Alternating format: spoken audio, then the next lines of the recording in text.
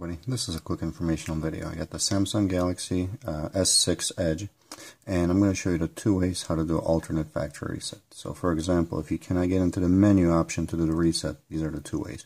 So if your phone is powered on, you're going to press and hold the power and the volume down key first for about 7 to 10 seconds here. You're going to keep holding it. It's going to take you to the maintenance boot mode screen. This is the first way. I'm going to let go once the screen goes blank, and right here the second one is factory reset. Normally if you press the home key for this one, it's not going to ask you to confirm or anything. It's just going to start the reset and everything is going to be gone. Now right now I'm just going to pick power down because I'm going to show you the other way here, which is the 3-button combination.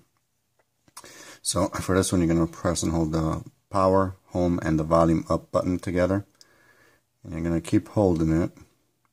So even though you got the logo here, once you see like a bluish teal turquoise type screen here, this one, you're going to let go and you're going to just wait for it here. And it can take up to a minute here to take to the next screen, but I'll show you the options here.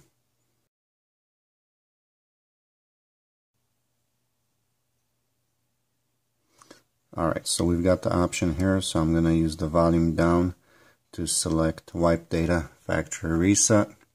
Now you want to make sure that when you do this, you got a good battery charge here, and I'm going to hit the power key to select it.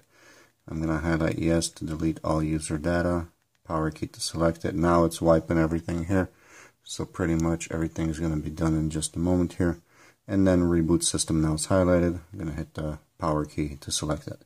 Now with this one, it can take a few minutes for it to power back on. So hope this helped. Thanks for watching. Make sure to check out my other helpful videos.